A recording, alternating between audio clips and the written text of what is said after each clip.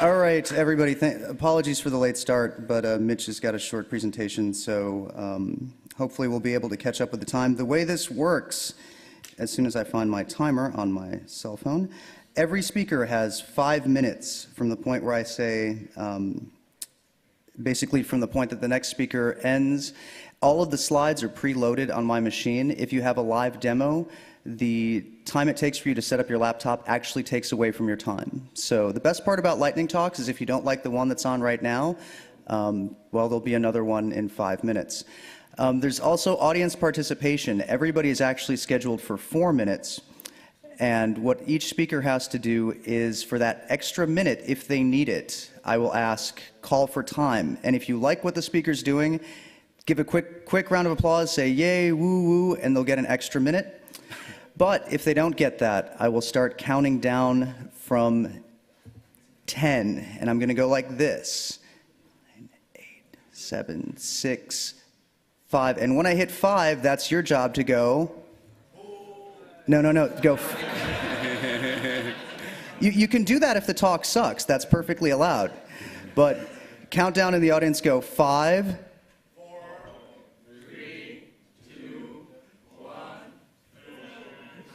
Okay, hopefully you'll get into it a little bit more, but the audience is actually the buzzer when time goes. So we've got a bunch of really great talks slated for today. So without any further ado, let's get this kicked off. Give a huge round of applause for Mitch and Jimmy talking about the hardware hacking area.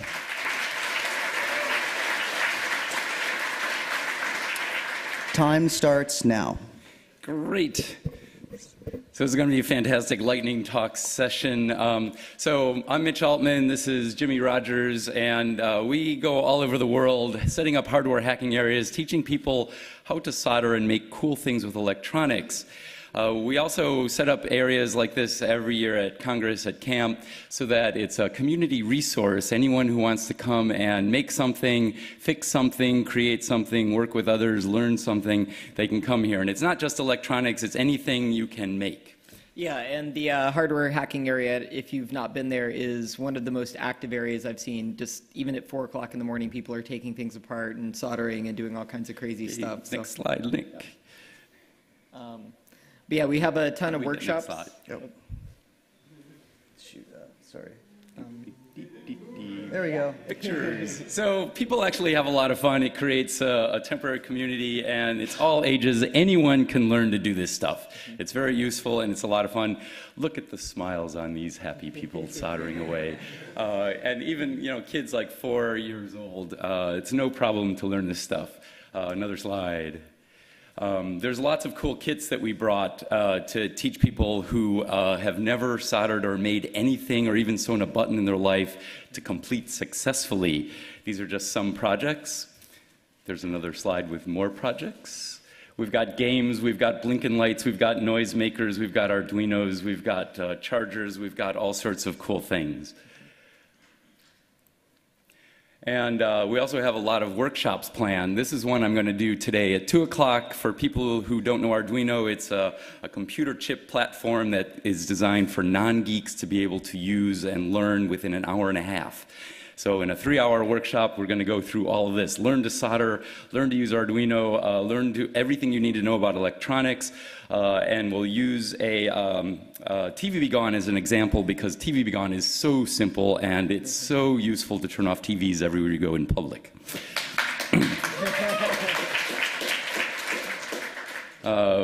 My co-author for the book I'm writing on how to make cool things with microcontrollers for people who know nothing made this Geiger counter kit, and he'll be doing a workshop on that 3 times, today, tomorrow, the next day. Next, Nick.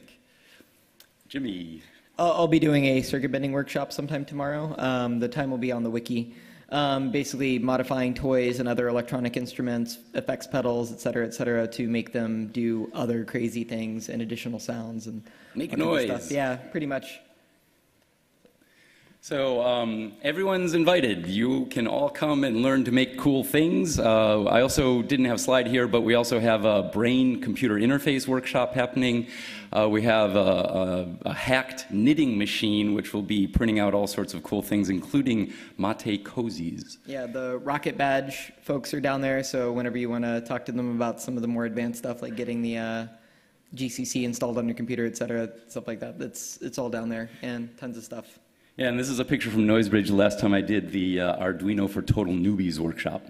Oh, and we're also going to have some of those little rocket launchers. They're going to be moved down into the hardware hacking area. So there's like 140 USB rocket launchers that Somebody are busted. donated. Yeah, ThinkGeek donated here for people to hack on. So we'll have those down there as well, so people can come by and grab one. Yeah, so come down and play. And next slide is our contact info. You can contact me or Jimmy anytime for any reason, including if you want to be talked into quitting your job so you can do something more useful. 1 minute. Oh.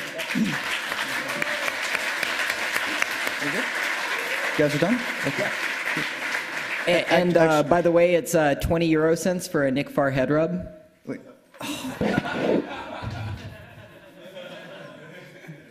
Pay me. Actually, Mitch, I did forget to mention one critical thing. Could I get you to come up and demonstrate something? What you're supposed to do, and yeah, the next speaker should be getting ready. We've got the general introduction and status update on the development of the Freedom Box, so take the podium, please.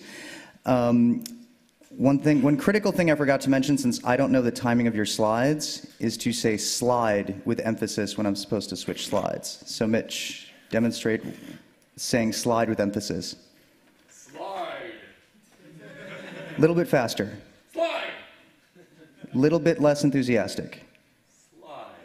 Okay, a little bit faster, but without as much emphasis as the last time. A little bit louder. Slide. Okay, you've only got 2 more slides left, so let's make this one count. Slide. Slide. Slide. Thank you, Nick. All right, thank you, Mitch.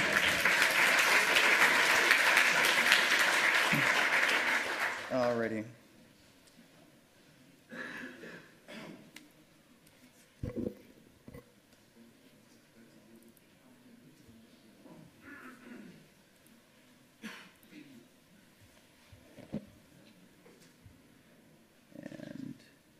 Also, my screw-ups do not take away from your time, so no need to worry about that. All right, I will get better at this eventually. So, without any further ado, are you ready to go? Yep. All right, time starts now. Yeah, thank you, Nick. I'd like to introduce you to the idea of the Freedom Box. I don't know if anybody's heard of the Freedom Box, but it's a social networking solution, actually. If you recall how in the days of email, we had Internet Relay Chat and Listserv. There were always multiple providers. And later on with instant messaging and ICQ, there was more lock-in down to fewer providers. And now, today, what do we have left? We have one provider, Facebook, and another provider, Google. We have a serious situation of oligopolistic power. And the solution that we proposed from the Freedom Box Foundation, I should say James Vasil, to whom these ideas are to be attributed, the solution would be distributed social networking instead of everybody being on one social network. The general idea is to have user data on user hardware. In 2009, then, such hardware became popular. They're called plug computers. They use very little current, so a large number of users could have them on 24 hours a day, 7 days a week, and have all their data on the user hardware. The operating system would be a Debian, and there's at Debian.org, the best source of information is a mailing list, to which you can also see the archives if you don't want to subscribe right away on Debian.org, the mailing list for the Freedom Box. It's all actually a response of the Debian community and others, there are hundreds on the mailing list, to a challenge pronounced by a professor of law named Eben Moglen. He's famous for actually his work on pretty good privacy. But now he's taken up the idea of equipping a plug computer with Debian software to present a social networking challenge. It would be also based on PGP and a web of trust. There are questions now. Basically, it would be Jabber and XMPP. There's work going on to see if Jabber couldn't be developed for the web to serve beyond instant messaging. MonkeySphere is a question. BuddyCloud, which had a big event at the CCC event last summer, is also in the running, as is Privoxy. My own particular experience has been with PageKite, which is a service run from Iceland, which makes it easy to break through a router or break through a firewall. Where 2 minutes. Subscribers might not be expected to be offering content. Internet service providers think of their subscribers as people who are supposed to consume, not produce. And PageKite makes it easy to break through that barrier. I have a couple of Dream Plugs with me, which is the hardware anticipated to be used. And at the smaller workshop, we'll do a demonstration this afternoon of how the Dream Plug can be set up using PageKite to get through and show what is now possible. The big remaining issues are certificates, how one Freedom Box can identify it to other Freedom Boxes, and of course the big issue of the user interface, because the idea is to make this so easy to use for the average consumer. 1 minute, extend time. Yeah.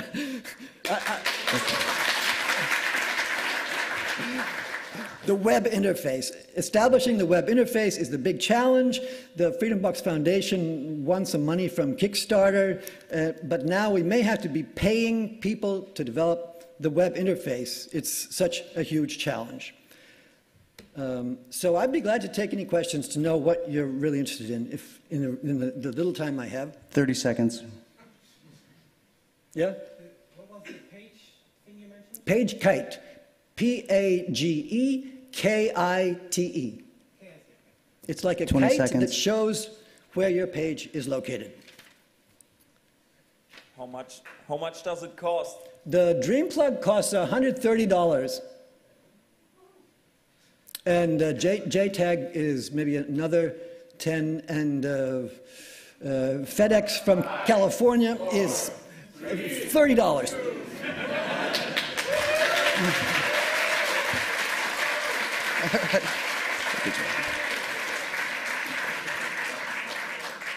All right, good job with that. It's always hard being one of the first people to present in the lightning talks. And so next we have how to enter a Linux PC with a manipulated USB device. Ready to go?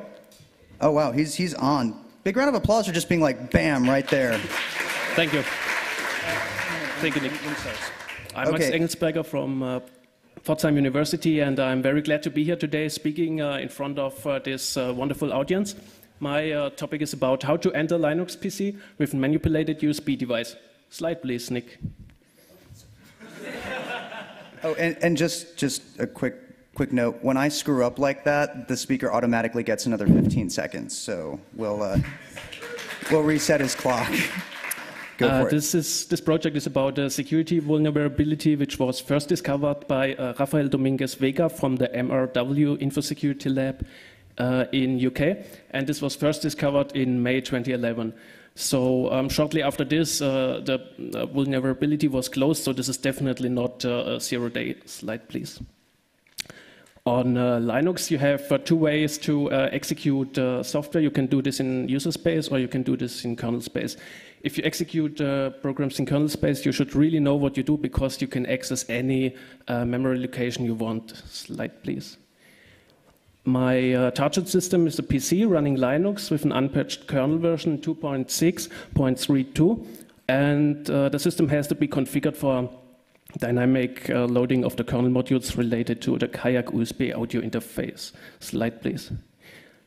Here you can see the init module and the init function of the driver module, which shows in the highlighted line how the product name, which came from the USB device, and is be copied to the sound subsystem.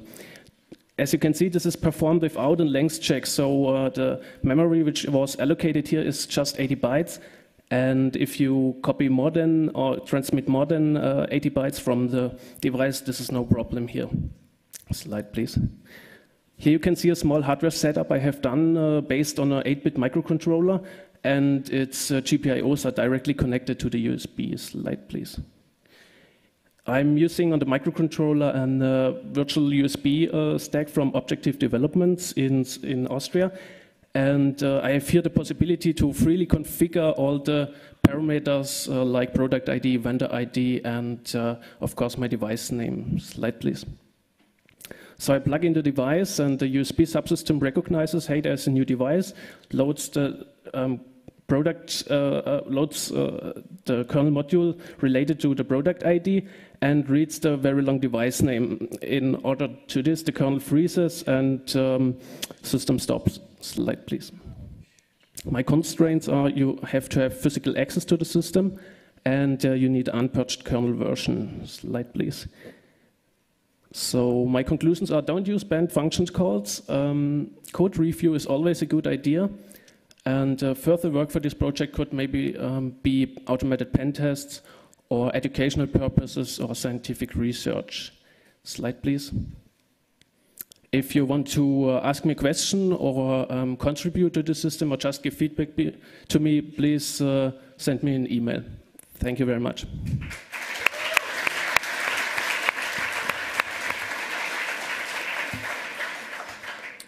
Nice. All right, GNUNet for network neutrality. You ready to go? So, hello. Actually, real quickly, I just, so that I make sure, is this the updated deck that you sent me? Okay, perfect. So you're good? Okay, all right. And time starts now. So hello everyone. It's a great pleasure for me to be here today. My name is Matthias Wachs, and I'm a member of the GNUNet project. I'm mainly working on the transport component of our peer-to-peer framework. And since we released our new version some weeks ago, I want to tell you about the latest developments and our vision about how we want to enforce network neutrality and censorship resistance with our framework. Slide, please. So basically, GNUNet is free software and is an extensible peer-to-peer framework which you can use to easily develop your vision of a new peer-to-peer application. Our idea we want to give you with GNUNet is connectivity everywhere without the possibility to limit your traffic or to censor your traffic. So if you want to exchange your information with your buddy, you should be able to do it anytime, anywhere, and with whoever you want. What does GNUNet do to realize this vision? So basically, GNUNet has more than one transport protocol we can provide you.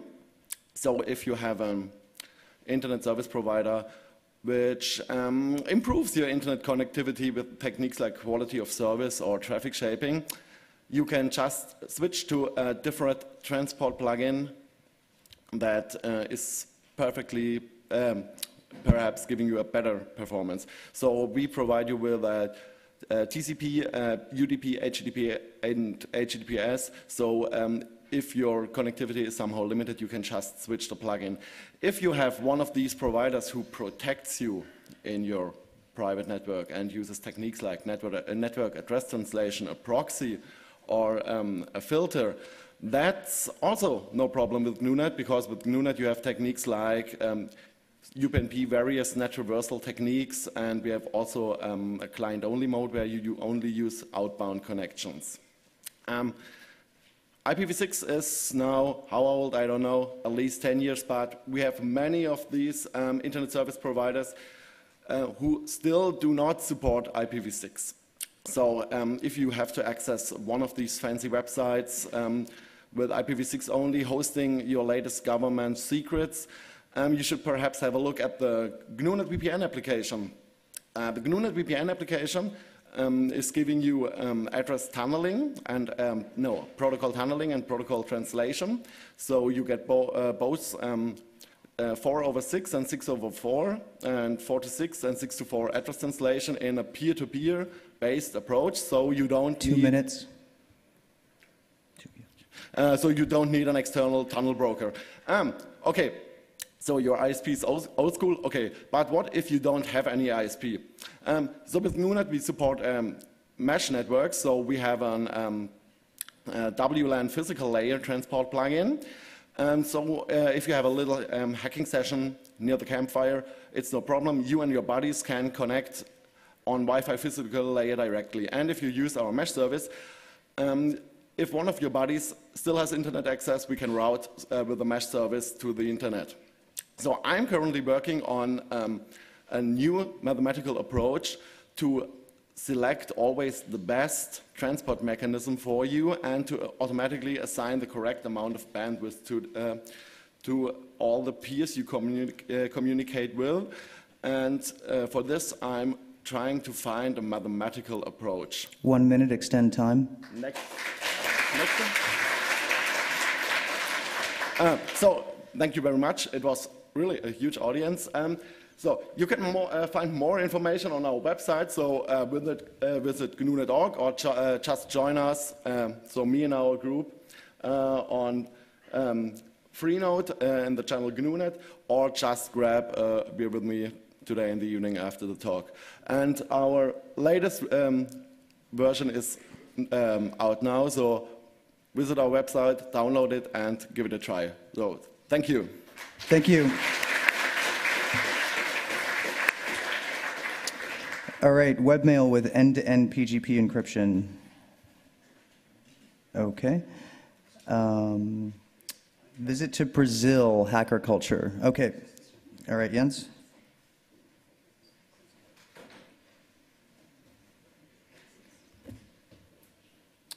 And so I'm going to start your time from, actually, take it at the podium. So I'll start your time pretty much when you get set up on the podium. And time starts because when you have to use setup, that takes away from your time, so as to be fair to everybody else who submitted slides in advance. So time starts now. I'm working on it.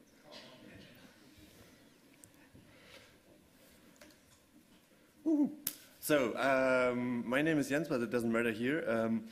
Earlier that month I was in Brazil because there was an event called culturadigital.br, and I wanted to see the Brazilian hackerspaces. So this is one of the bus which was crowdfunded not by Kickstarter, but another Brazilian crowdfunding platform that drove the hackers from Sao Paulo to Rio de Janeiro to go to that kind of event, which was happening at the Museum of Modern Art in Rio. Which happening in the Museum of Modern Art in Rio de Janeiro. This is an area which called the Arena, and there was like political people coming to that event, and then you got the discussion to debate with these people about open data, transparency, all these kinds of things. This is one of the reasons why I was also there. You can see there's a difference between culture in here and culture in there. Maybe they're being the same-minded people when it comes to hackerspaces, but Brazil have a culture inside of their society. You can see that already with the Samba thing, but it's also going into digital culture. This was the audience. The guy you see from the left is like the former culture minister from Brazil. He was very, very famous there. He got really, really good debates on the stage. I skipped that. This is the Museum of Modern Art, and it's really, really a nice event because they now are starting to get the idea building up hackerspaces. Rio de Janeiro not have yet a hackerspace, while I can say they just founding another one. This is one of the robots I've seen there, which is very impressive, and it tries to get the clash with the technology and the culture change in there and the actual society. This is like the entrance, so it was completely for free for the conference. It looks like that. They're recording all the talks and streaming them. And this is like the posters. Everyone can contribute. Hey, we're doing that event. How do you want to make our event looks like? So everyone was able to contribute a poster, and they publish all of these. This is like you can put little paper things, and it's flying in the air. It's very nice for kids.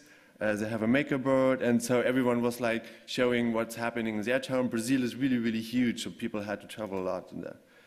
That was on stage, and of course there was like street music outside playing music. What you can see here is like 50 people playing music and 200 people around it, so it's a completely different feeling to stand there. The evening concert. So I was taking that bus, which was crowdfunded for hackers, back to Sao Paulo to spend some days in Sao Paulo, and there's a hackerspace in Sao Paulo, which is in the Castle de Cultura, which is that place. This is a former place which was used in a movie, but now they use it in the basement to have a space. It's called the Garoa Hackerspace. It's raining there a lot, like in Hamburg, like in my town. So they have the umbrella as a sign. This is the reason why this space started, because it was like one guy in the university wanted to build his own flipper. The university basically told him, hey, the university is not a good place to do so. So he started a hackerspace a year ago. And now it's becoming bigger and bigger and bigger because they got our ideas, they had been on the camp, and they really like that. So what I want to say is there's more hackerspaces between US and Europe. So you have to watch over the borders to also other countries.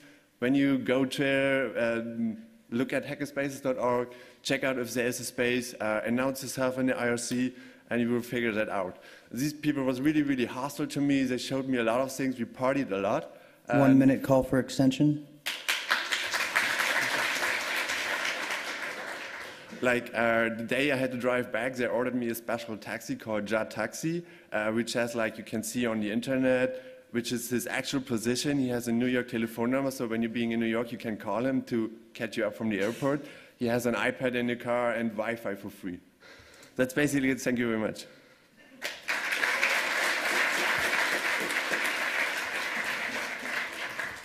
And give Jens an extra special round of applause for actually being adventurous and running slides off his own laptop. Those are great pictures. Okay, Confine, you're up next. And just let me make sure that I got your latest deck. Oh, that's not it. That's definitely not it.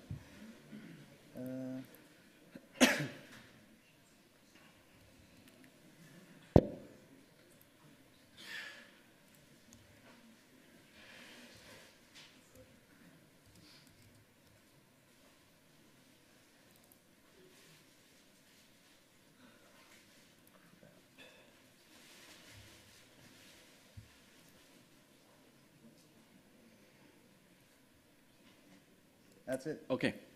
So hi, my name is Aaron Kaplan. I'm one of the founders of the Funkfeuer network in Austria. That's roughly equivalent to the Freifunk networks in Germany. It's a wireless community mesh network covering multiple cities in Austria and covering also all of Vienna essentially, and almost extending to Bratislava, which is the next largest capital, quite close to Vienna. So I'm involved with the Confine project. Next slide, please. That's EU project consisting of multiple partners, multiple community wireless networks. The Athens wireless network is part of that. That's covering all of Athens, roughly 5,000 mesh nodes. Wireless Gifinet in Barcelona, roughly 14,000 nodes, maybe by now 15,000. They're growing exponentially at the moment. Funkfeuer, us, some research institutes and universities, the Fraunhofer Institute, the University Polytechnic Catalunya in Barcelona, and a few other organizations. So what we're doing in the Confine project, next slide please, is that we're building sort of a Planet Lab for mesh networks. Quick show of hands, who's familiar with Planet Lab? Okay, just a few.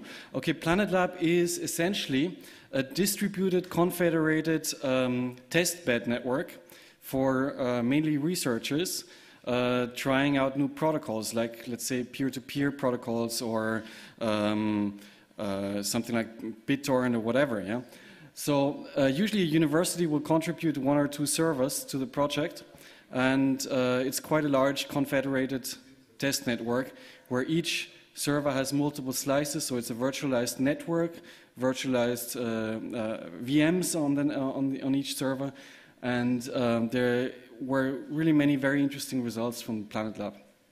Now the whole thing is very different if you go to wireless, the wireless layer, because Wireless is, it doesn't have these nice properties like the cable, essentially. You have interference, you have lots of noise, you have lots of crappy stuff that really makes it totally different. So that's one lesson that all the community networks learned, the hardware. Every community wireless network that built a network and was just not theorizing about it actually learned that layer 1 is the stuff that really sucks.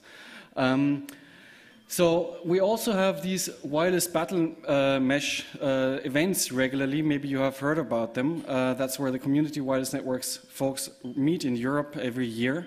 The next one is going to be in Greece. And you can think of Confine as sort of a permanent wireless battle mesh network, you know, and on different layers. So layer 1 would be a virtualized network in a virtual machine, let's say 1,000 OpenWRT instances running in parallel in a virtual network in a server. You can test code there. Second thing would be to have actual hardware connected with coax cables, attenuators, and you can work on Wi-Fi drivers there without having interference.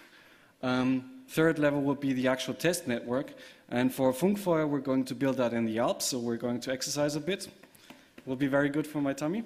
And yeah, so essentially what we're having is the community wireless networks and the R&D institutes, the universities are finally working together there. And it's not like the universities are just publishing about wireless mesh stuff and they get it all wrong because they didn't have a real network. That was their problem. They always simulated it in NS2. And the community wireless networks didn't have the scientific backing. So Extend time. Oh, thanks. So I think that's essentially what's going to happen over the next 4 years. Next slide, please. And we need your input. So in case you're in that field, or in case you're into wireless community networks, mesh networks, R&D, you want to go in that direction, please contact us. Here you find my email address. The confineproject.eu website has some background information, and that's about it. Thanks.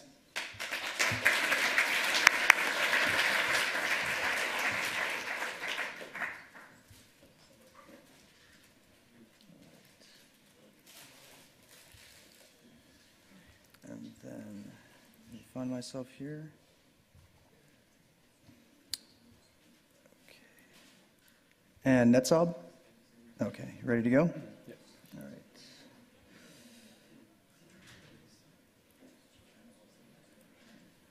So, hi everybody. I'm going to talk about an open source project called NetZob. Just speak a little louder and more into the microphone. You can actually bring it towards you. So NetZob is a framework dedicated to help you in the process of reverse engineering of communication protocols. Next slide, please. So by communication protocols, I mean every interaction. A little bit too close. I mean every interaction you can find between entities, whether this entities is a binary, a library, process, a kernel module, a device, or even a remote entity. Next slide. So there are different needs to do reverse engineering. So as I come from a security company, my main reason to do that is to assess the robustness of proprietary implementation of protocols. But you may also want to simulate traffic in order to test third-party products like IDS or firewalls. Previous slide, please. You may want to analyze traffic for potential information leakage, and you also may want to develop an open source version of a proper protocol implementation. Slide, please. So this is the big picture of NetZob. It's in 5 parts. The first part is to do data acquisition. So there are captors and sensors to retrieve data from network or API calls, for example. The heart of NetZob is based on grammar and vocabulary inference. And as output, you have the simulation module. You can generate traffic, both client and server. You have the fuzzing part, so you use the simulation part to do variation on data. And you can export protocol inferred to do in the dissector of Wireshark or Scapy, for example. Slide, please. So one word on the vocabulary inference. So the goal is to retrieve the message format of protocol of each message. And it's based on two well-known algorithms in the DNA field. So we have implemented those protocols. The other steps is that NetZob provides is a field type identification, the semantic identification. And one thing which is pretty cool is that NetZob is able to retrieve the file length field and its associated payload. So you can, for example, retrieve the TCP payload above the IP payload, for example. Slide, please. One word on the grammar inference. So the goal is to retrieve the state machine of the protocol. It's based on two well-known algorithms also. It's an active process, so you use an implementation of the protocol so that you can stimulate, and you can retrieve the state and transition between states. Slide, please. So this is a screenshot of the interface of NetZob. Slide, please. So it's licensed under the GPLv3 license. It's developed notably as part of a thesis, and it's sponsored by Aimosys and Supelec, which are a French company and engineer school. So this is our website, netzob.org, and we will release Debian package in the next days. So I hope you will enjoy it. Thanks.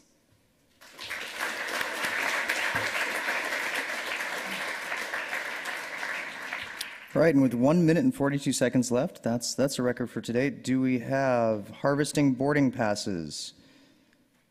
Harvesting boarding passes? Okay, WebFWD. WebFWD. Okay, so OPSEC Top 10, Ultra Mega Man, are you here? Yeah. Okay, awesome, sweet.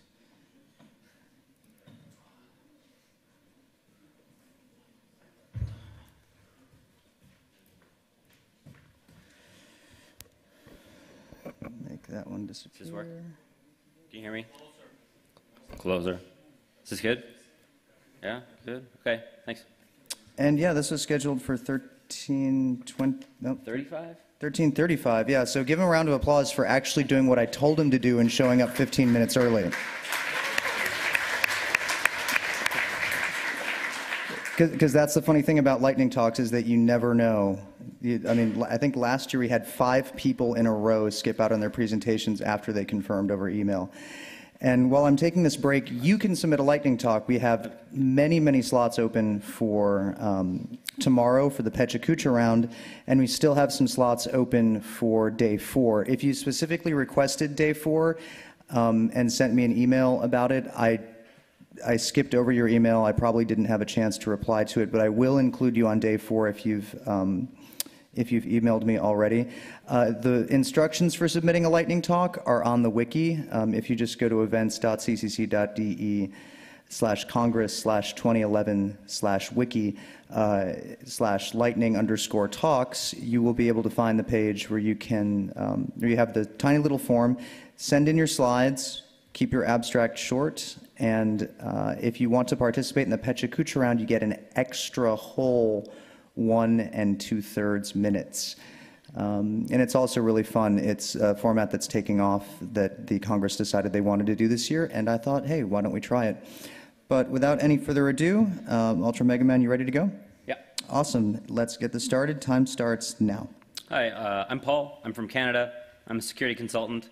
My interests include cryptography, civil liberties, remote code execution, and Scotch. I'm here to talk to you about OPSEC as my top 10 list of things everyone should do. Should be quick and funny. My motivation for this talk is that in Canada there's a bill in our parliament to allow the police to warrantlessly wiretap our cell phones and internet connections. I believe everyone should be prepared for this by knowing how to protect their data. Slide. Number 10, end-to-end encryption. We live in a surveillance society. This tech should be everyone's first countermeasure. Slide.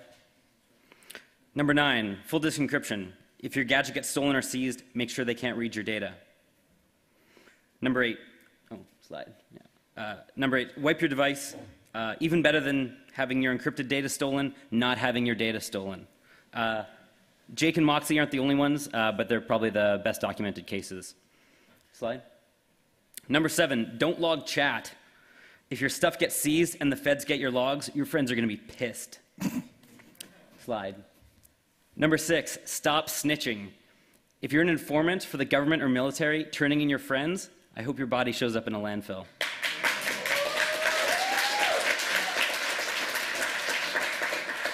Next slide. Use Tor. The strong legal support behind running a Tor exit means that if suspicious traffic leaves your IP, it was Tor. Next slide. Don't host in America. I'm pretty sure I don't have to tell a room full of Europeans about this. Slide. Number 3, don't use closed source. Between the intentional backdoors and the accidental bugs, I don't think you can trust it. Slide. Number 2, prevent evil mate attacks. BIOS rootkits exist. They're hard to detect, and the government pays 5 to 6 figures for them. Do the math. And the number 1 thing that everyone should do is don't fuck Swedish women. Oh.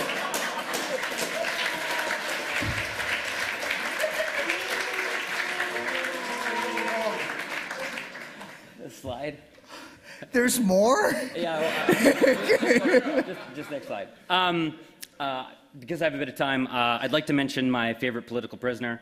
Byron Son was arrested before the G20 in Toronto in 2010. He's the only person still left in the legal system. He's being punished by the state for embarrassing the police and the security apparatus. His trial is a grim precedent for all of us that would poke at holes in the security system, and it's important that we all stand with him. Thanks.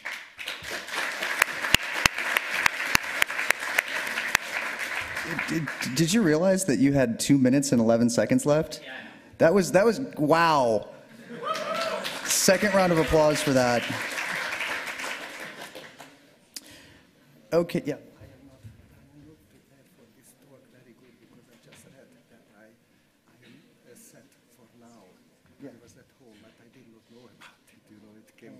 We can postpone, it's okay. We can postpone. Just send me an email, we'll postpone, it's okay. All right. Okay. Hello? Send you an email or what should I do? Yeah, send me an email. Yeah? Yeah, and just say. Tomorrow or after tomorrow? Yeah, Last day 4, yep, that's fine. Okay. Yeah, just send me no problem. Okay. All right. Trojans? Hello? Hello? Oh, sorry. Okay. Did you send me slides or no? Yes, I said. Okay. I sent Right. you. All right. Yeah. My lecture is about web forward. Okay. Yeah. No. That's fine. Yeah. That's okay. We'll handle it. It's cool. Okay. This is the one for 1340. Okay. Yeah.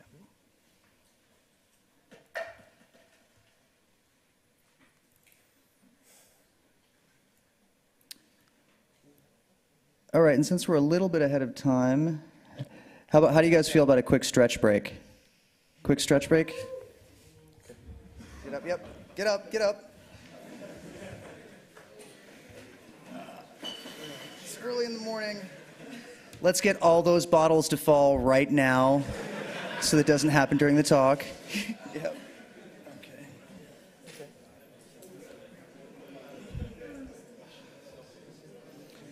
Yeah, because lightning talks are intense. You know, that's a lot of information, not a lot of time. You gotta stretch it out a little bit. Also, we are going to be switching languages. So the next 2 talks are in German. So I should probably figure out what.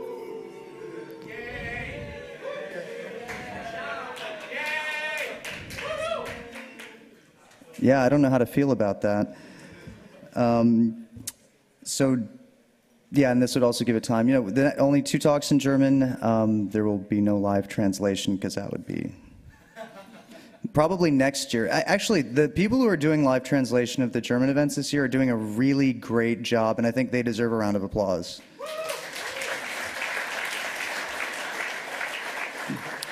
But in the meantime, I should probably figure out what the German word for slide is. Huh? No, it's just slide. Just you're just gonna do just gonna say slide? Actually. What? I'm curious now though. What is the German word? I'm trying to learn German here. Nächste Folie. Folia? Did I get that kind of right? Folia? Okay. Fulia. Fall. Okay, I think we'll just stick with slide. How about that? Okay. You ready to go? Yeah. Okay, audience, are you guys ready to go? All right, time starts now. Okay, hallo, mein Name ist Jens Stommer und als ich dieses Jahr gesehen habe, was unsere Regierung mit dem Staatstrojaner macht, hat mich das sehr wütend gemacht. Und ich habe dann angefangen, mich damit zu beschäftigen, was kann man eigentlich dagegen tun und habe mich damit beschäftigt, auf welcher Grundlage eigentlich solche Maßnahmen überhaupt angewendet werden. Slide, please. Der Punkt ist halt, es gibt halt verschiedene Gesetze, die das halt genau regeln, wie zum Beispiel, hier am Beispiel Telekommunikationsüberwachung, wie solche Maßnahmen eigentlich genehmigt werden und wie die konkreten administrativen Abläufe in der Behörde sind. Und man kann daran relativ viel Kritik üben. Ich will das hier ganz kurz aufgreifen. Man sieht hier links einen ersten Regelkreis, wo in dem Sinne praktisch eine Maßnahme angeregt wird und wo es eigentlich einen Richtervorbehalt gibt. In der Praxis wird dieser Richtervorbehalt heute so nicht effektiv gelebt. Das heißt, ein großer Teil der Maßnahmen wird halt ohne die richtig zu prüfen einfach genehmigt. Das ist das erste große Problem. Dann, wenn so eine Maßnahme genehmigt ist, wird sie halt durchgeführt. Das haben wir ja gesehen beim Staatstrojaner, dass das da beispielsweise relativ schlecht technisch umgesetzt ist. Dann gibt es ein anderes großes Problem. Grundsätzlich gilt halt, alle Betroffenen einer TKÜ-Maßnahme sind zum Beispiel auch im Nachhinein zu benachrichtigen. Das ist deswegen wichtig, damit diese Betroffenen, das heißt wir als Bürger, wenn wir darüber informiert werden, dass wir abgehört worden sind, wenn wir das nicht für richtig halten, entsprechend auch politisch aktiv werden können, um uns gegen sowas zu wehren. Heute ist es aber de facto so, dass in 2/3 aller überwachten Anschlüsse überhaupt gar keine Benachrichtigung von Betroffenen stattfindet. Und in Ermangelung dieser Benachrichtigung können wir uns dann auch nicht dagegen wehren. Aus diesem Grund bin ich der Meinung, Slide please, dass man bereits im Grundgesetz praktisch diesen Überwachungsmaßnahmen jeden Boden entziehen muss. Im Grundgesetz ist die Privatsphäre, darunter verstehe ich jetzt, oder das Grundgesetz eben, dass Telefone nicht abgehört werden, dass es in dem Sinne keine Wohnungsüberwachung gibt, dass auch die Post nicht überwacht wird, dass in dem Sinne auch der PC nicht überwacht wird. Diese Dinge sind im Grundgesetz bereits festgeschrieben. In den letzten Jahren sind dann immer wieder Änderungen am Grundgesetz durchgeführt worden, um halt diese Überwachungsmaßnahmen überhaupt erst zu ermöglichen. Ich habe in der Piratenpartei eine Initiative gestartet, diese entsprechenden Absätze im Grundgesetz, die das ermöglichen, ersatzlos zu streichen. Slide, please. Letzte Folie. Hier sehen wir jetzt in dem Sinne den Link. Alle Piraten möchte ich dazu auffordern, sich mit dem auseinanderzusetzen und diese Initiative zu unterstützen. Und ansonsten alle anderen, die an dem Thema interessiert sind, freue ich mich immer gerne auf entsprechendes Feedback oder Anregungen. Danke.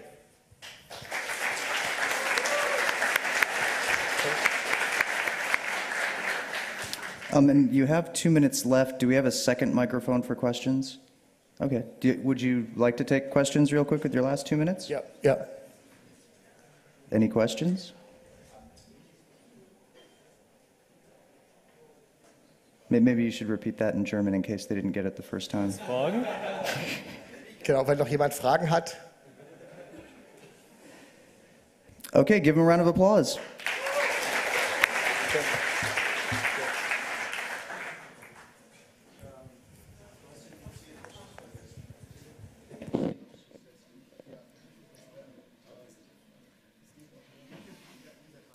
All right, do we have the Pirate Party talk? And did you guys submit slides, or do you have background picture? Okay, did I? Okay. Security X. Willst du das Mikro nehmen? Ja, ich nehme das.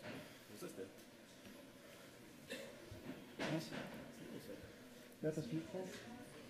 Mikro.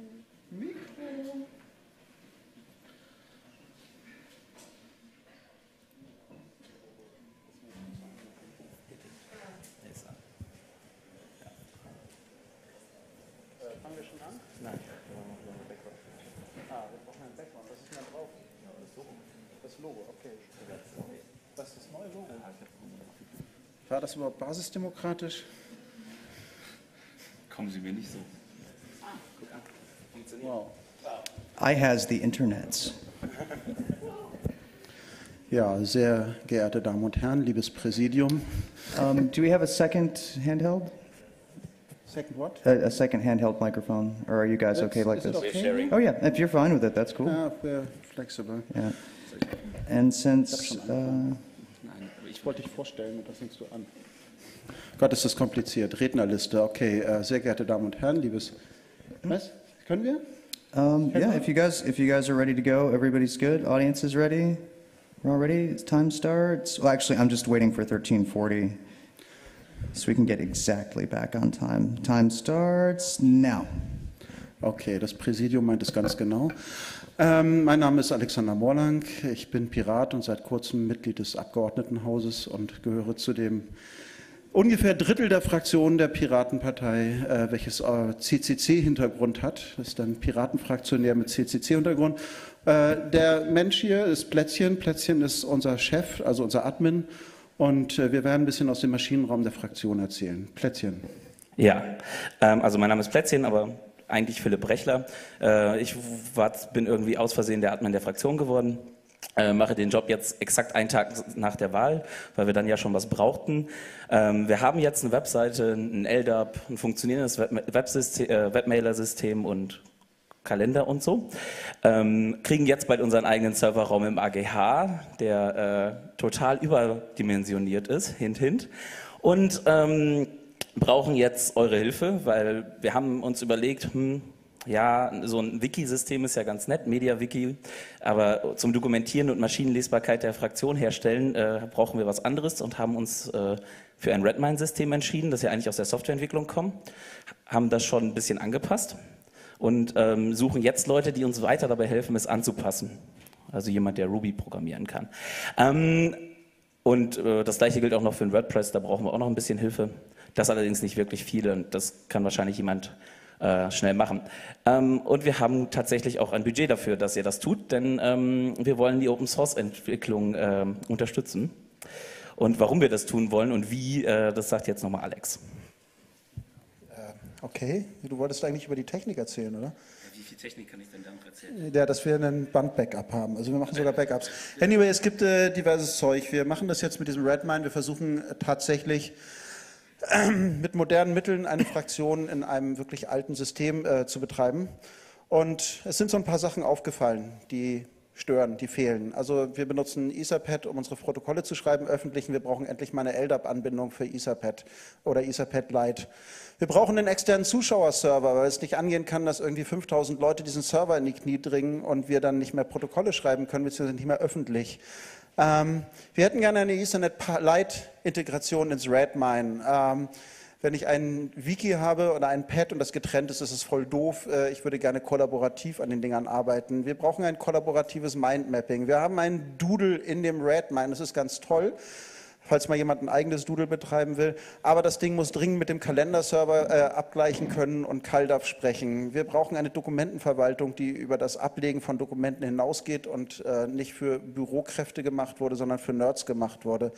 Wir brauchen ein Ideenbeschlusstracking, wo wir in der Lage sind, eine Idee von der Entstehung in einer Arbeitsgruppe, dem ersten Eintrag im Wiki, der Diskussion in der Mailingliste, dem Gang durchs Liquid Feedback, mit dem entsprechenden Antrag für die Fraktion bzw. Fraktionsversammlung, Zuordnung in dem Clusterprojekt, Ausschussreferenten bis hin zur Ausschusslesung und dann dem Durchgang durchs Parlament zu tracken, damit du auf einen Blick siehst, wo ist das Ding überall gewesen, wer hat was dazu geschrieben, wer hat sich Gedanken dazu gemacht, so was, wenn wir irgendwelche Anträge in anderen Landesverbänden recyceln wollen, dass der recyceln will, auch mal sinnvoll tun kann. Wir brauchen ein Anything to Structured Data Connector, weil ganz viele Leute stellen Dinge ins Web, das sind dann irgendwelche PDFs, das sind irgendwelche gruseligen Webseiten, die müssen gescraped werden, da müssen RSS-Feeds draus entstehen, da muss ICS draus entstehen.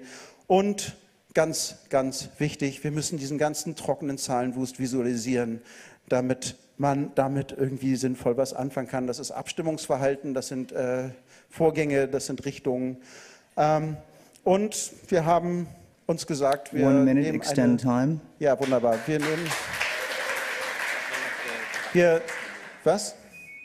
Wir haben ein Budget und wir werden diese ganzen Projekte demnächst ausschreiben, um die Open-Source-Entwicklung auch im Bereich parlamentarische Tools zu stärken. Vielen lieben Dank für eure Aufmerksamkeit. One more sentence. Und wir haben einen Mailinglistenserver unter lists.piratenfraktion-berlin.de. Da gibt es eine Liste, die heißt IT. Sinnigerweise, wer mitarbeiten will, könnte sich am besten da mal eben registrieren, dann können wir kommunizieren. Danke, tschüss. Oh, you actually have one question and 20 seconds left. Dass Sie als Fraktion die Infrastruktur vom Abgeordnetenhaus stellen wollen.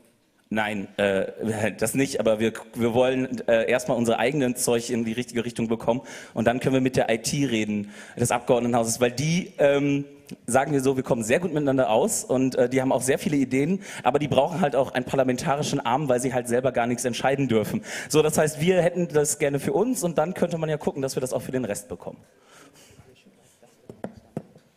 Round of applause.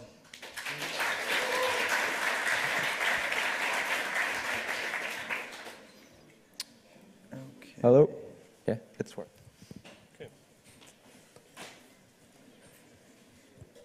Okay, Social Swarm, you guys ready to go? And did I get new slides from you, or are you going to use your laptop? No, you just. Okay, let me see. You realize I was on stage a half an hour ago, right? Let's see.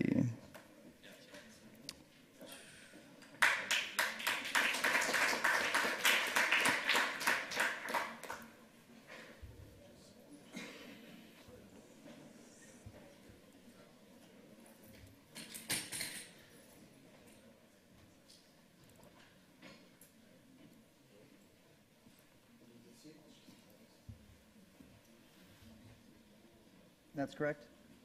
Yes. Okay, that's the correct deck. All right.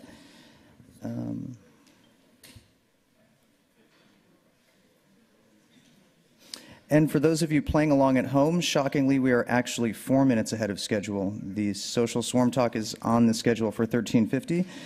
I'm not going to kill a whole 4 minutes, but I do want to say that we do have plenty of slots open for tomorrow for the Pechakucha round. You can even email me as you're watching this talk right now with your 20-slide deck. And of course, day 4, there are probably still some slots left. I answer all the emails in the order that I receive them. Day 4 is a pretty popular talk, so if you want to get one in, I would recommend doing that as quickly as possible, or adjusting your slides to the Pechakucha format, which will probably result in brand new levels of lightning talk hilarity. That's what I'm counting on, lots and lots of humor. So are you guys ready to go? Everybody? Okay. And then I believe coming up at 2 o'clock, we're just going to take a quick 10-minute break. But we've got Tinkerforge Bricks, FAT's latest hits, Hacking a Train's Intercom, which I actually hope is here. And even if he's not, I'm going to play the video he sent me anyway. Code Hero, Queer Geeks panel, lots of other stuff. But without any further ado, round of applause. We'll start your time when it ends. Go.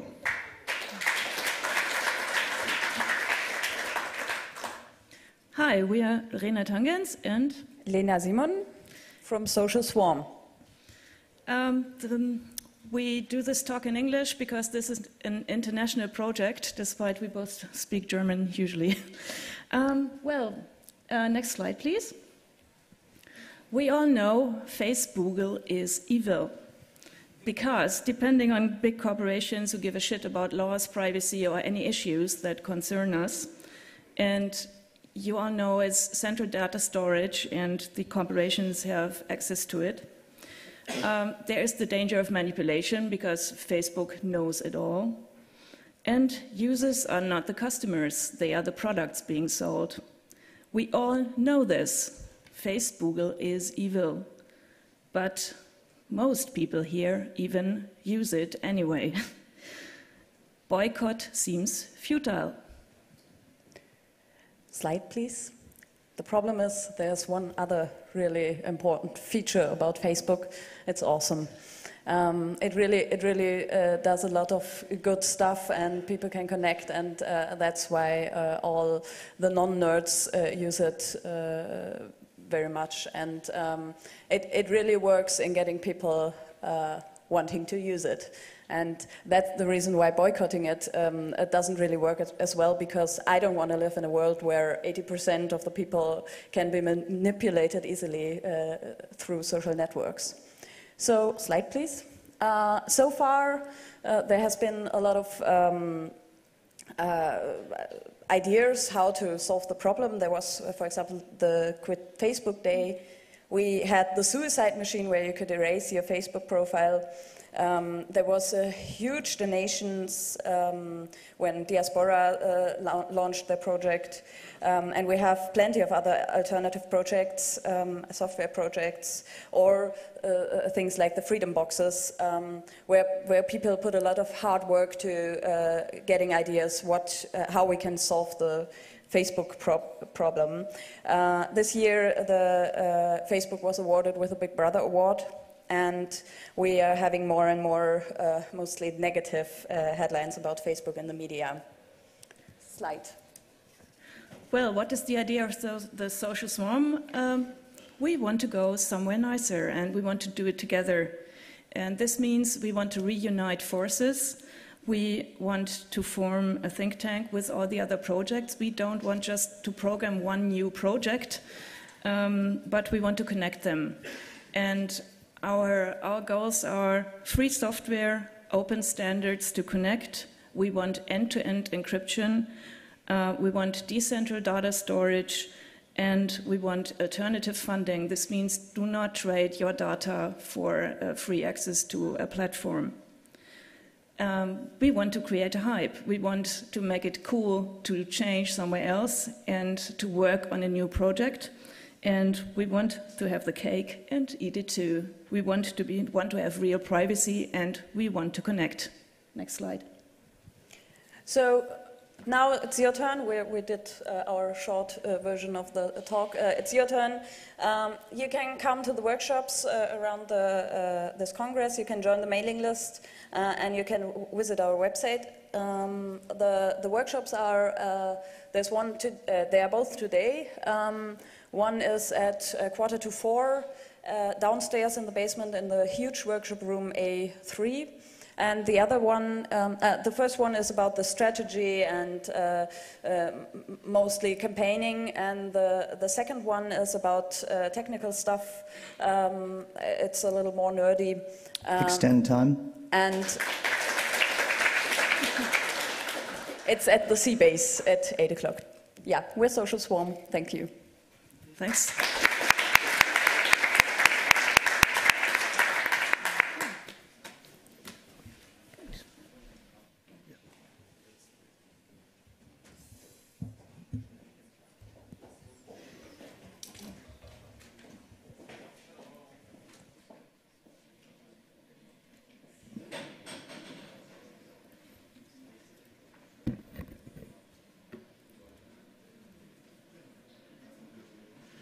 All right, coming up, Tinkerforge bricks. Is that correct?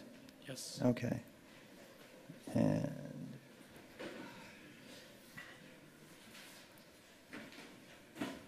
then just double check that this is the deck. Is this the correct deck? Yes. Okay, good. Okay, also another thing, you don't have to add the please with the slide. You can just say slide, and that's it.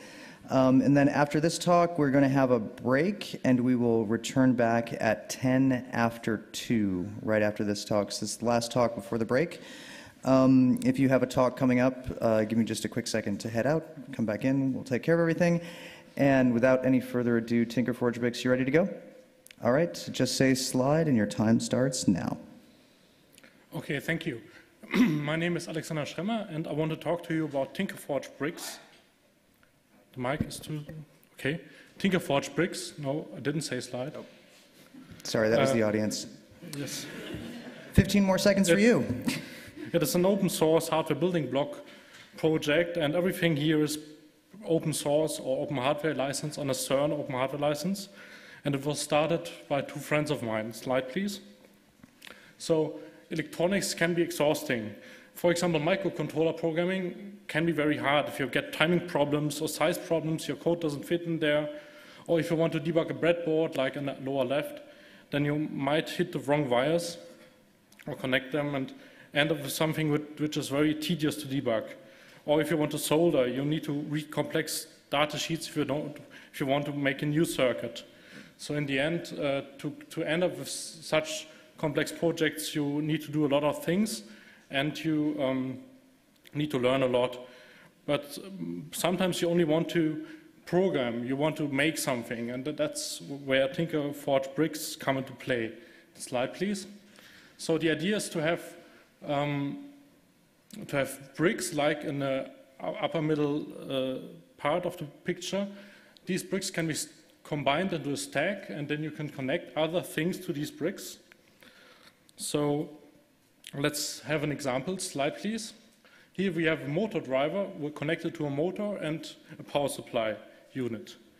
And now imagine that this motor driver is connected to a computer, and this computer is running some small program like 2 lines of code, and these 2 lines of code in C#, Python, Java, whatever, or C, would actually drive this motor and control it. So you actually need a connection to the system, to the computer.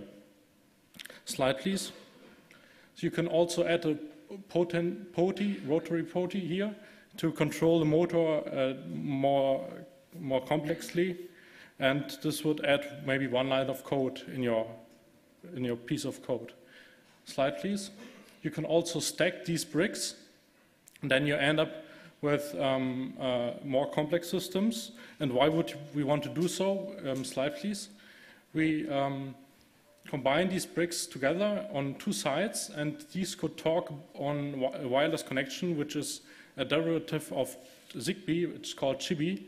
And so you connect the left stack to the computer and turn the POTI. The program is running on the computer, and then it controls the second stack, which is lying somewhere in the room. So this is one central idea of this whole concept. Slide, please. More information is available on www.tinkerforge.org, or send an email to me. I can also demo the stuff. I'm in the Hack Center at the Moin Moin table. I have a few bricks and bricklets with me.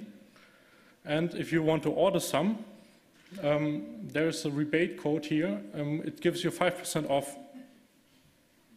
And I asked my friends to give out this code to get more traction, maybe to get more interest. Yeah, it's only valid from January 1st. Thank you for your attention.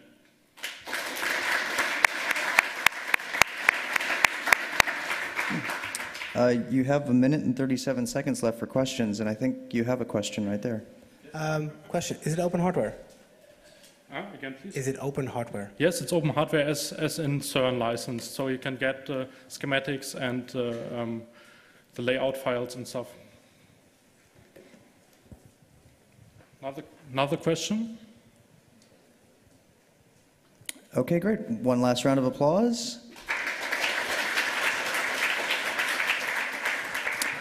And now we're going to head into a 10-minute break, so we will see you back here at 10 after 2. Check, check, check. Okay, great. And we're back. We have 2 live demos. Yeah, you should just do a quick check. Can you check the sound off the laptop? Okay, all right. Okay, we've got 2 live demos coming up. One from Code Hero, one from FatLab, and then we're going to get right back into the schedule. So without any further ado, take it away. Let me start the time. And then, basically just a quick introduction how this works. Each speaker has 5 minutes, but at the 4-minute mark, we go to the audience and I say extend time. If you like it, applaud real quickly, and he can get the last minute. If the talk sucks, we cut them off. And then when you've got 10 seconds left, I go like this, 9, 8, 7, 6, and then at 5, 4, 3, 2, 1, your time is up. So without any further ado, Alex, Code Hero, take it away. Time starts now. Yo, dog. I heard you like games and hacking. So I made you a game that teaches you how to make games. So you can hack the Gibson's entire stack And so you can make games that will teach us to hack the planet. See, we've been in the news lately for this thing called Code Hero, and it is a game that teaches you how to make games so you can hack the Gibson stack and hack the planet. What do we mean by the stack? Well, not just surface, like, oh, you're going to teach kiddie programming? No, this is not Logo. This is the whole stack. And secondly, what do you mean by planet hacking? Well, we don't mean just raising your fist in the air. We mean hacking the planet all the way from the bottom to the top, the way civilization works. We have to start with rabbit holes. We've got to suck the normals in. Step one, the video game. They think, oh, video games, these are safe to give to my children. The first code hack they learn is they're learning to code. They enter Cambridge University, and they're given a door by Ada Lovelace, who says, I'm the enchantress of numbers, and the languages of the land you can learn are UnityScript for games and JavaScript for web apps. So they start with games because they want to blow stuff up. Hello World is not that exciting. And they get into transform position hacking level, and they see, okay, this is X, Y, Z. And the way I used to teach this, I would say, okay, here's your X, here's your Y, here's your Z, and then we do backwards yoga, negative Y, negative Z, etc. But it's just not a scalable teaching method. So instead, in the level, they get a code gun, and they aim at the target. And the code they have is Y minus equals 4. And when they shoot, it hits the object, and Y is the reference to the object that they hit, and bam, it evals JavaScript in real time in the game engine. Bam, the object moves down, they get the gold star. That's how Code Hero works. This is your code gun. There are fizz bosses at every challenge that you learn that teach you that you have to master the concept. Fizz boss is the numbers 1 to 100, turned into 100 evil robots you got to beat. And the challenge is a briefing you get, and what you are told is your mission may seem impossible, but impossible is what coders do, and that's what you're learning how to do. You go through the door, you fight the robots, you get victory, you earn entry to the Hall of Heroes. You're there as a peer, not as a fanboy. And ultimately, your real test is to ship something, and the final boss is Ship Boss, because real artists ship. And you actually, there's a real pirate ship in the game where you have to ship your game, and you're taught how to do that. And the whole point is that this is the reverse rabbit hole. First, they brought them into the world of code, so we could bring them out of the world of code so they become a maker and actually feel they've made something. That's planet hack number 1, make everybody a maker. With Unity, so they can create their own games. And we're creating a platform called Primer where those games that people make will be able to teach all the things that need teaching. And that's what I'm asking you people in the audience with all of your skills and brilliance to do afterwards. So to do this, we then go to another rabbit hole. We say, well, you know, that's all well and good, but what about the web? So first, then we teach them web hacking. So they learn to make these web apps, and there's in-game web browsers. It's not a browser game. It has a browser in it. But that's not enough, because there's something behind the browser. Where does the code run? Alec, I could just stop one quick second. Your sound's kind of clipping out. Can you just step back, just do a quick sound check? So where does the code run? Well, it runs on servers. And then they find out the rabbit hole is revealed. All that code is running on virtual machines, which we use VNC and SSH sessions to pipe the player into. So when they play this game, they break into Backtrack and a virtual topology of networks that they're learning to hack the whole Linux all the way down. And their first mission is, you know, break into a login system, go through a door. You guys have all seen Armitage. I don't need to show you this video for most of you, but if you want to watch it, it's basically Mudge said, hey kids, you like hacking? You want to fight China? Here, play this video game. And it's basically like hacking the Gibson in the movies, but it's a real Metasploit visual front end that does red team collaborative hacking. So we give them tools like this to give them an intro into the world of code and how it actually works. So the point of Cambridge is if you look up in the sky, there's all the stars. They're actually the cities of the Earth. And we're telling them, don't just play the game, go to hackerspaces. So planet hack number 2, meet at Unityversity, which is our word for the universal college that is every hackerspace. We invite them to come to the space, and this is what the classes look like, and teach each other. And what they do is we get these like 6- and 7-year-old girls with their cute little skull mittens learning video game programming and teaching adults because they've been learning it. And they go back to regular school and they look sad. And they say, teacher, why can't this be a hackerspace? So suddenly, we're going to hack into their entire school system by hacking the future. Extend time. So we create makerhoods. We have a makerhood that's not just hacker spaces, it's hacker quarters where you live and hackademies where your kids and you go to school. The hacker space becomes a place to live, a place to go to school. Hack the Future is an example of the school. We have Al Alcorn, who invented video games, teaching next to a 12-year-old who made 40 video games already. And this is growing. Our power level is reaching over 9,000, actually about 900. But we are being excellent to each other, and our goals are simple. Teach each other to hack the Gibson by learning game code, learning web code, learning Linux, so that we can hack the planet, ship something, meet up at university, and make an entire makerhood. We have billboards all over the cities where these are being told to people, hack yourself, hack the planet, hack the future. And what we're leading towards is a world where Code Hero is just a gateway drug into makerhoods. So if you want to learn more about Code Hero, we have a Kickstarter we just launched. and it is primerlabs.com, makerhoods.com. Thank you very much. Hack the planet.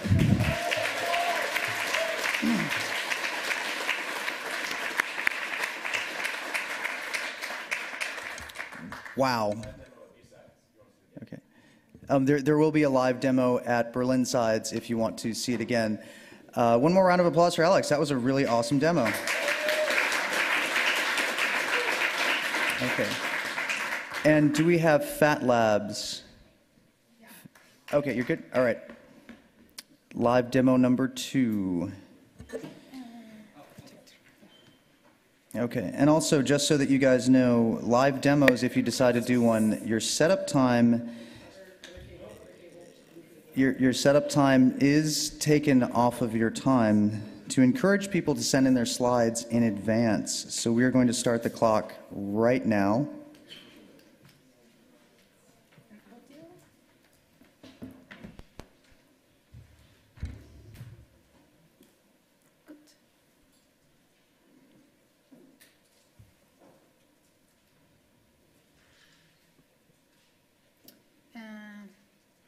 Great.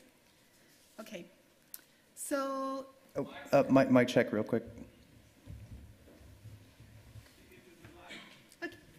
Oops, it's kind of tall. Hi, I'm Geraldine, and I'm from Fat Lab. I'm one of the almost 22 fellows that we are already. We are celebrating this year our 5th anniversary already. So probably next year we're going to do some trouble about it. So I'm going to show you the last projects we have done, and this is the Googler, which was made by Andy, and basically it's like a dildo that pings when you when your browsers ping Google. So here it is. Oh, I don't know what is. So yeah, this is very useful. Then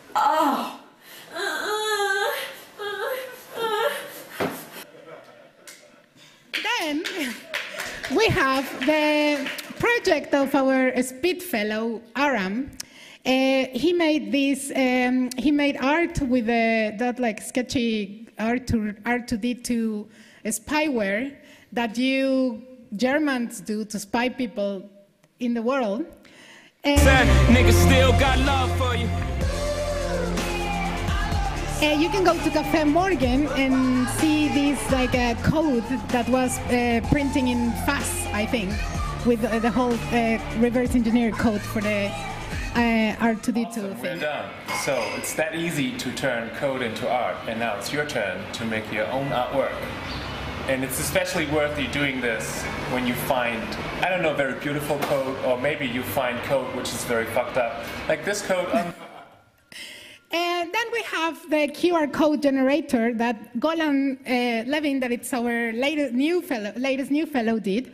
So you can just generate some stencils for graffiti in the street, your QR codes. He made these hobo codes based on that application that you can download, obviously, from FAT.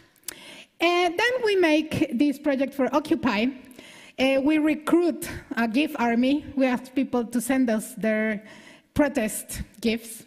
Then we create a little code that you can add into your web page to protest from your browser, not even your couch.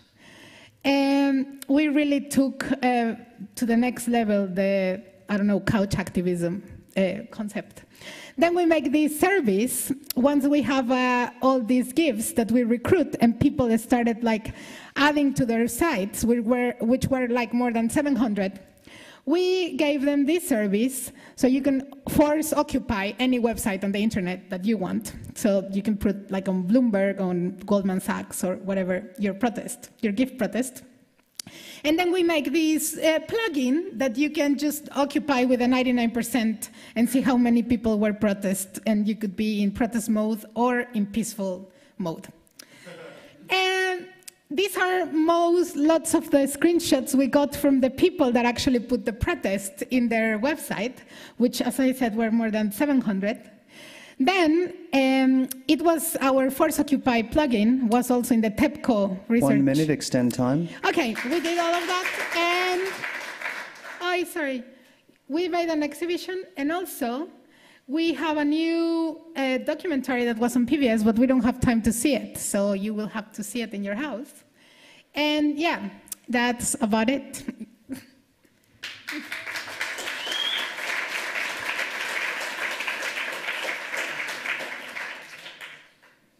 Okay, you've got 31 seconds, but yeah, I guess. Where are you? In Berlin? No, we are in the internet. Can you use your protest widget for other things too?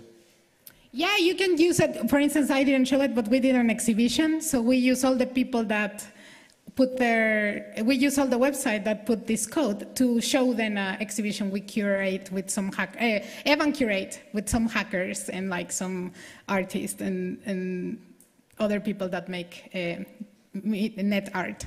So yeah, you can use it. The code is in GitHub. So if you want to use it for Force Occupy, other things, other sites. Cool.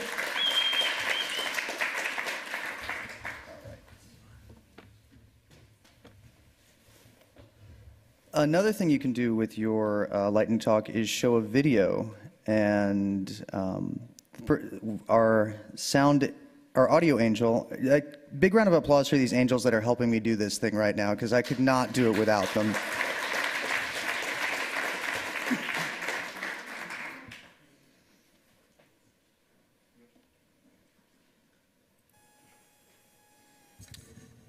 And so he's got a video that he's going to be playing with as a part of his lightning talk, which is another thing you can do. We have plenty of open room, especially tomorrow for the PechaKucha round.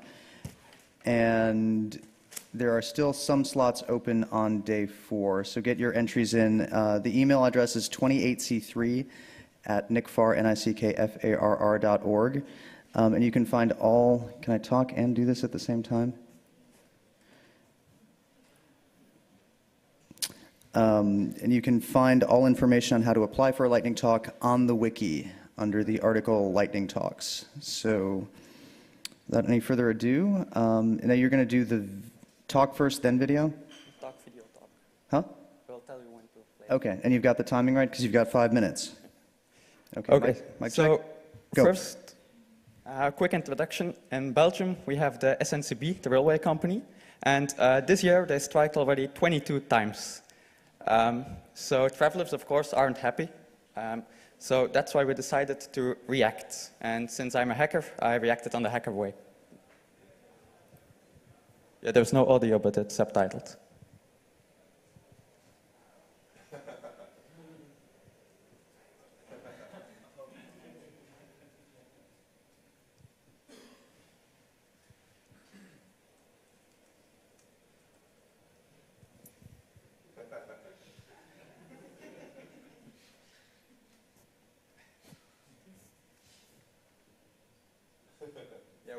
We didn't figure out you have to push the big red button, so so now it goes like ding ding.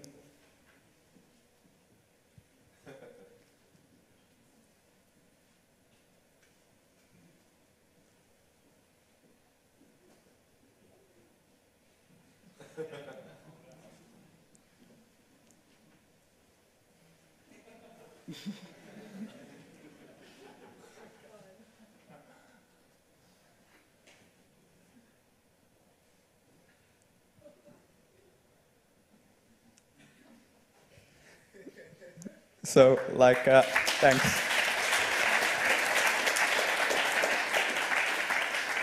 So, we have 50,000 views, and this is just Flanders, so it's a really small area of the world. And the subtitles in English are only on there since yesterday. So, like 1 minute later, there was another broadcast from the conductor saying, yeah, please ignore the previous message. It was not from the NMBS. We are tracking the guy down right now. They didn't find me.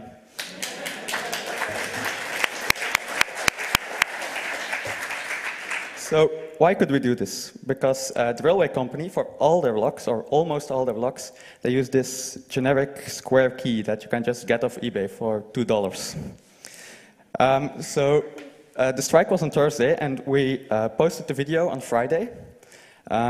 And Sunday, I got a call from Nieuwsblad. It's one of the major newspapers in Flanders.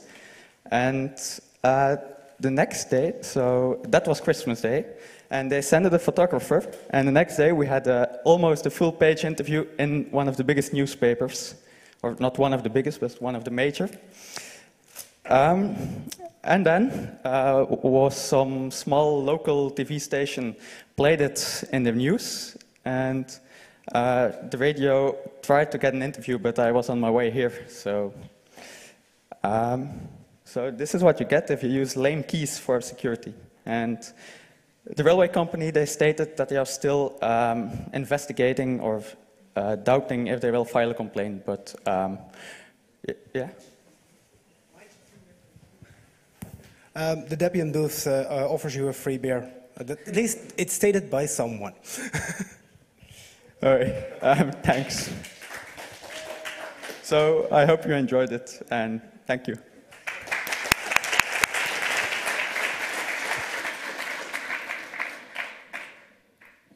And just so that you know, all links will be available online on the wiki article, Lightning Talks, as well as information on how to apply for talks. But since we're running a little bit slow on time, we've got Willow and Jimmy who are going to be talking about the Queer Geeks panel. So without any further ado, go. Hello, so my name is Jimmy Rogers and this is Willow Blue. Mitch Altman couldn't be here because he's currently running a Arduino workshop in the hardware hacking area that's completely packed, so it's actually kind of nice to have a break. But tonight we are having in room A04, it's downstairs in the basement just to the right, Queer Geeks panel. So that's for everyone who's gay, bi, transgendered, whatever, or just interested in queer issues, and specifically talking about them in the hacker community, in the hacker scene, how that relates to pretty much everybody there. It's a very welcoming environment, and we'll be talking about our experiences with these things. Yeah, so. You don't have to be gay or queer to show up. No.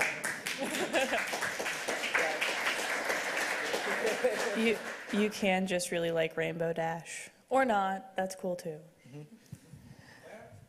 So it's in room A04 in the basement tonight at, oh, it's not on here, but it's at 9 o'clock. And then afterwards, there is a meetup for Queer Geeks and Naughty Nerds, which is a local Berlin thing, at... That is the... Sorry. Why did you make it so complicated? I know. Sorry, I can't do this. Speak into the microphone, please. Yeah. Sorry, I'm trying to unlock my my phone and my passcode. I've entered it incorrectly 5 times. So, anyways, yeah, it's at Future. Yes, Future Silver, something like that. Yeah, I can tell you in about 30 seconds. Anyways, yeah. You can find it on the internet. I trust your foo. Yep. So that should be about it. Any questions, I guess? No? Okay.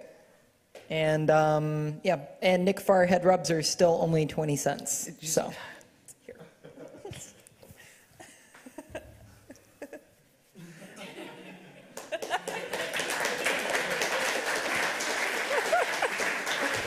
Okay, you're done. You're done. Yeah, I'm done. Round of applause. Okay. All right, thank you, Jimmy, and ignore that last message. Because They're free today.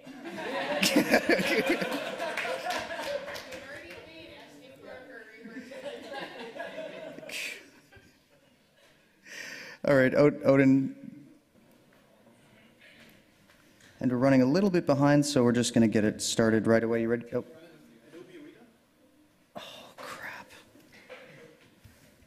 Would you mind pushing to day 4? No, I'm only here today. Oh, shoot. I thought you were kidding.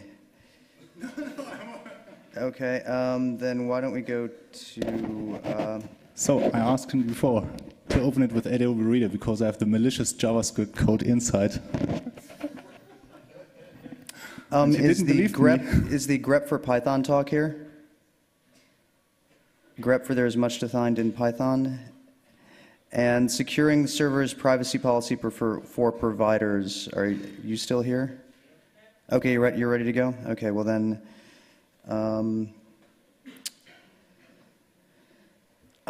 I really don't want to install Adobe Reader. I really don't want to do this. I'm gonna. Is it here at the BCC? Okay, yeah, fetch your computer. We'll do that. Okay, yeah, I'm sorry. That was yeah. I really would rather not install Adobe Reader. But in the meantime, so the grep Python talk is not in attendance. Okay. Is there anybody here that has a quick lightning talk that they would just want to do right now while the computer's being fetched? Anybody? Nothing on their computer? Well, just to kill time, if you'll permit me, I have a presentation that I actually gave at the Meta Lab. So it's not totally appropriate for here, but it is for an ongoing project of mine, which I would not normally do.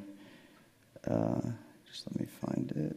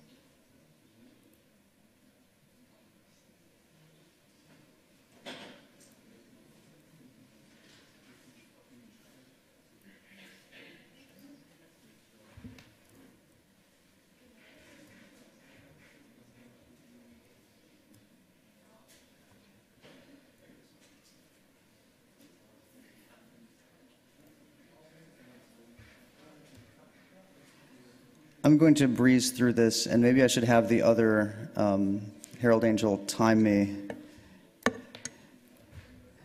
just to make sure. I usually breeze through this, and this was originally given at the Meta Lab at Hackerspace in Austria, but I figure while we're waiting, just to kill time, keep the things going. Oh, you already started me? Yes. Okay, all right, well, I guess. And it's a silent lightning talk, so...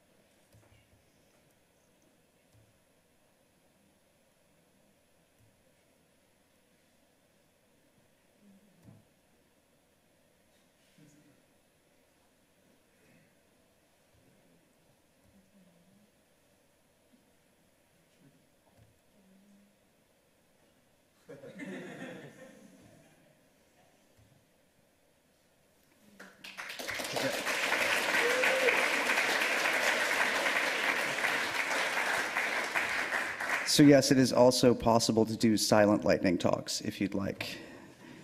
And now we're going to get the video set up, and I think we're perhaps even back on time, because right after this presentation,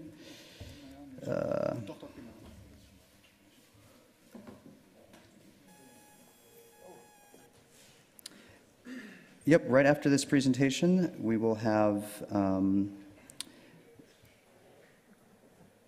securing the servers, privacy policy providers, and I believe they're going to be using the rest of the time in the room to do a workshop afterwards. Is that correct? Yeah. Okay, great. So without any further ado, ready? Go. So, hi. Maybe you know, no, my computer fucked up. Yeah, great.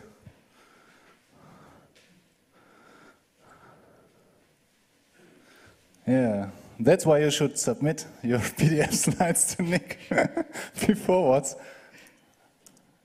I don't know what's now. I knew we were going to have a screw up in a live demo today. Yeah, I knew it as well, therefore. I don't know, something. You know, I'm actually halfway tempted to give you some time because of the screw up with the last minute, me not having what you asked me for. Should I, is that okay? Yeah? Okay.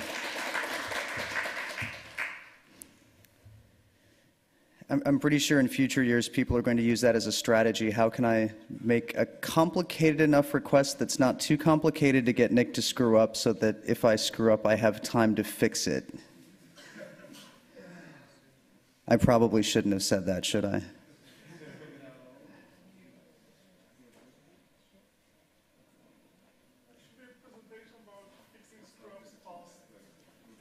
If somebody wants to do a lightning talk about fixing screw-ups fast, I think that would be amazing. See, I actually get my best jokes from the audience in the front row.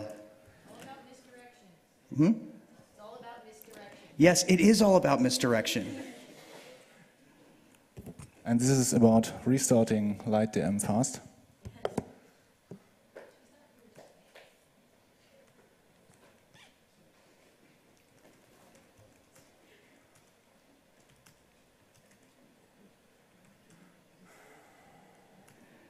I don't know if you can see them, but there's some really cute photos here in the lower left-hand corner of his desktop.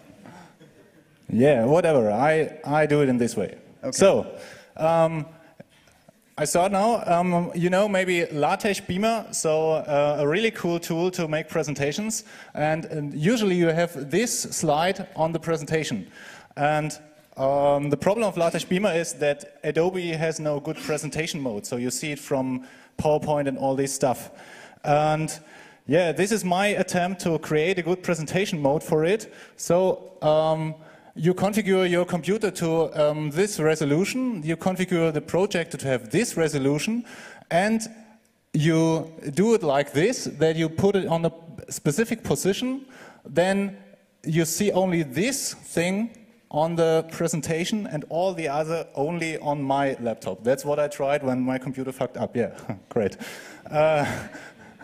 And the thing is, then you can use the rest of the page to show the next slide, to show your presentation mode, and even to show what you see in the bottom corner to count your time. And this is done in JavaScript, so you see it here, down here. It counts my time, it counts the total time, it counts from this page. It gets red because I'm a little too slow. And you have other cool stuff like click per minute ratios and slide per minute ratios. And you have some field here in the top over there, where you have all the pages where you can jump directly, because the problem is that the Adobe pages which are in the PDF are not the pages you see here. And if afterwards somebody asks, can you please go to slide 3 back, then you can just click here and go to slide 3, which is not necessarily the Adobe page 3. And one great addition you have in this thing too is that after you have done your talk and tried to do your talk, you can just go to the first page, unclick the count time, and then you can review how long you how long it took you to take this slide. So, for example, on this slide, I waited 33 seconds. This everything can be exported, of course. So you have a summary here, which just opens the JavaScript console. And then you have here, this is in text to have it for all slides. And what you can do is you can go to your LaTeX code and write the frame time into your frame. So just beneath begin frame, you make frame time, and then you put the seconds in, and then you have for all the slides the time you have for this slide only, and it counts down the slide, only this slide, the timer, and it gets only for, you have a really fine-grained modification, which is even cooler than in the PowerPoint thing. So I think this is not the end, because I have ideas how this can be improved further. So because when you have this presentation, so this is one PDF, and you come to another computer, I mean, you have to configure the other computer in this way, which is really hard, and it only works on Linux this great. What I have in mind is to have something where you have only this one as a PDF, and you need some program which controls the other windows. So controlling the Adobe window and controlling another Evince window or another Adobe window which shows the next slide, which you can have on your computer.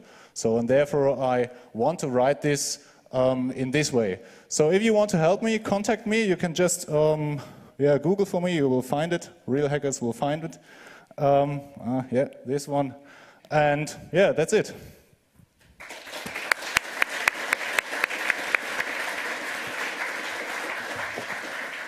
And just one more round of applause for him being really good in recovering because of our mutual mess up.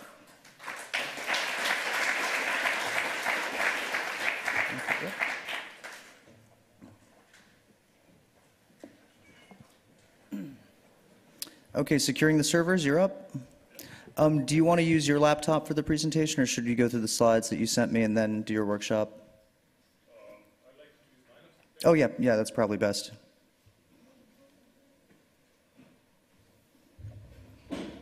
Okay. Oh, no, on the podium, yeah.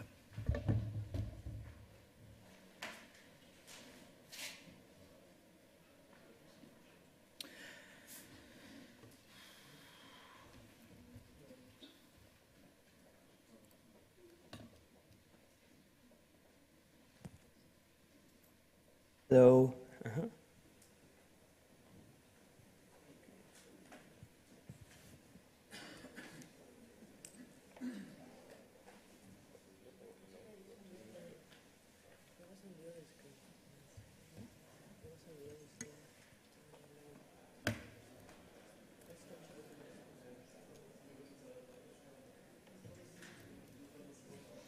So how many people here are thinking about submitting a lightning talk for day 3 or day 4? Got 1, 2, 3, okay. You know I'm going to be pushing this really hard for the next 2 days, right? Coming up tomorrow in tomorrow's lightning talks, we have a lightning talk about dead drops. An interesting X509 talk. We have something from the Hacker Fleet, and there's probably lots more in my email that I will get to shortly. So,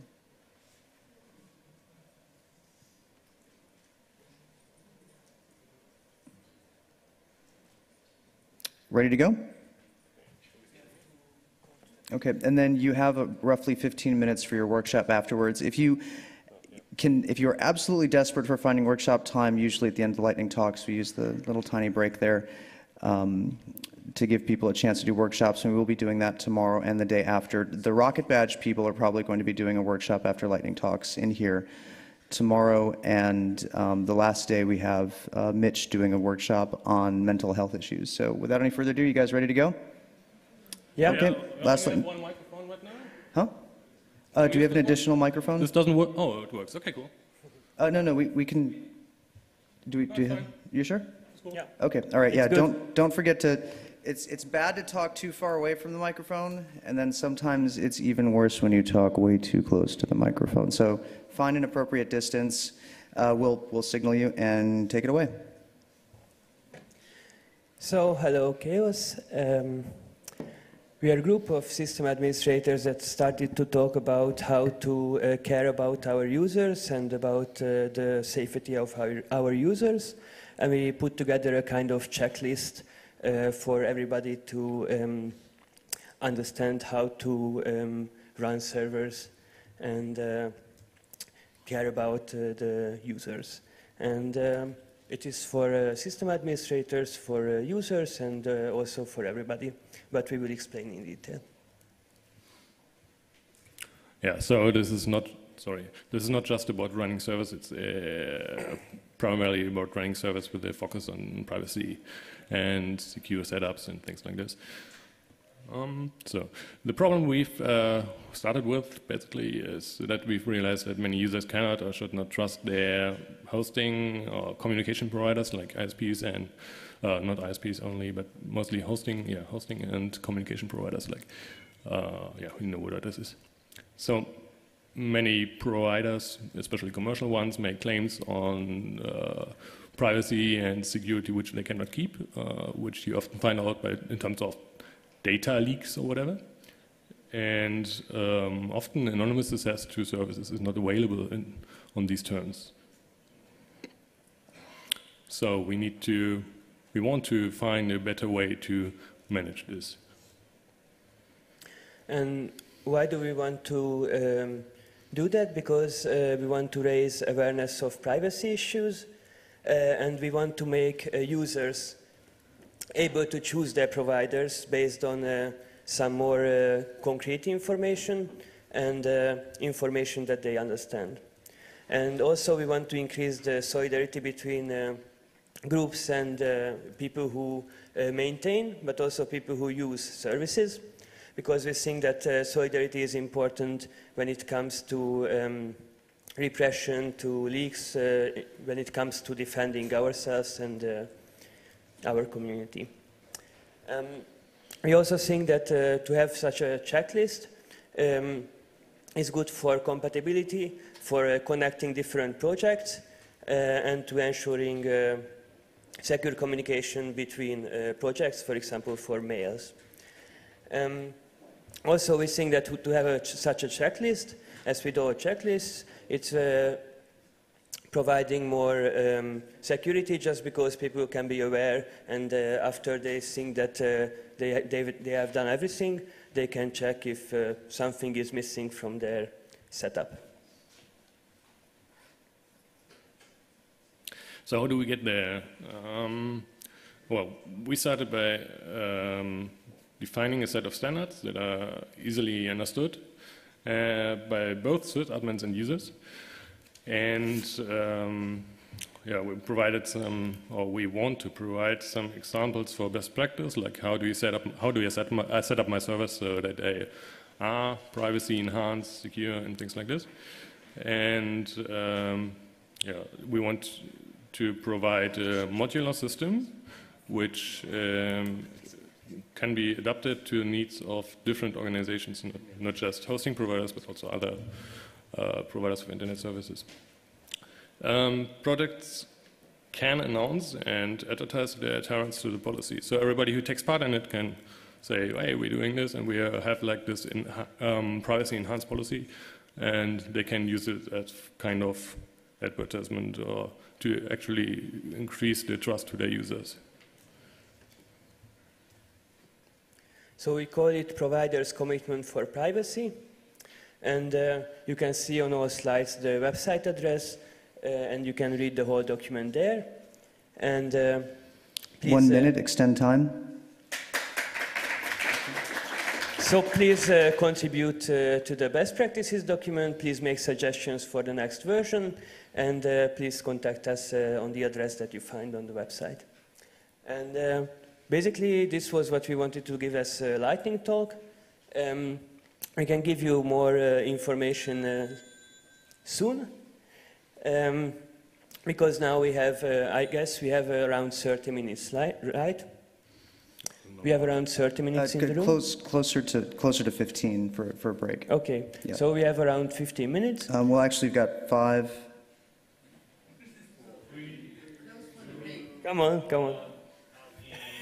Okay, so that's the end of your presentation, and now you've got 15 minutes for your workshop. But the lightning talks are now over, and they're going to have, because of the last talk, they get the opportunity to do a workshop. Thank you so much for coming. We've got Pecha Kucha coming up on day 2, and the final round of lightning talks tomorrow. So thank you again. A huge round of applause for all the lightning talks and for the upcoming workshop. Thank you. Thank you.